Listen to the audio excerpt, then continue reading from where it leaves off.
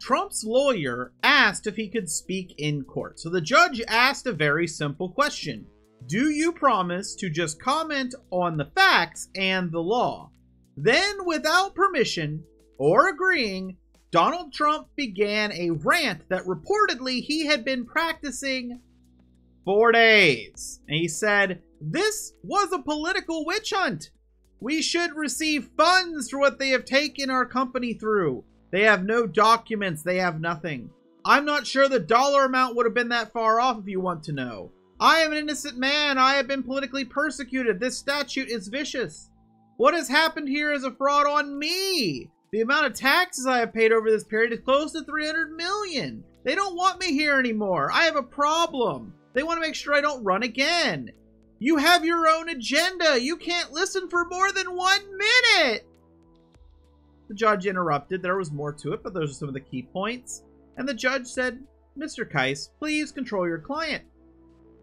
Trump continued to rant, saying the DA had a failed run for governor, and the judge stepped in and stopped him. Trump got up and quickly left the courtroom, I assume to go change his diaper. Now, according to reports, he is also planning to have a whole other speech at another location later today. Remember, this was supposed to be delayed so he could be with Melania now that her mother died, except he, didn't have anything to do with the mother when she was ill, and it was public. He was busy going to UFC games and hanging out with his lawyer that seems to be a Melania replacement. And now that he's leaving court, he appears to not be hurrying to her side. He's going to do another conference. Honestly, the defense from his lawyer wasn't much better today. For example, at one point, Trump's lawyer complained about the district attorney's fee. It's real. Now, in other MAGA news, the Freedom Caucus is trying to get Mike Johnson to back out of the agreed-upon budget deal, which, it would just lead to a shutdown, essentially. Which, if they do, I think everyone basically expects the shutdown to just hurt Republicans, especially MAGA. It did last time, and they know that.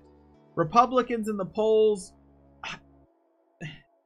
basically, that it hurt them. They get blamed for the shutdown because they're the cause. Now, Mike Johnson has so far denied that he's going to do that. But either way, it seems like the Freedom Caucus has tasted blood. I believe they want one of their own members to be speaker, so I believe no matter what, they're going to attempt to remove him and try to damage America as they do so, because that's kind of their goal.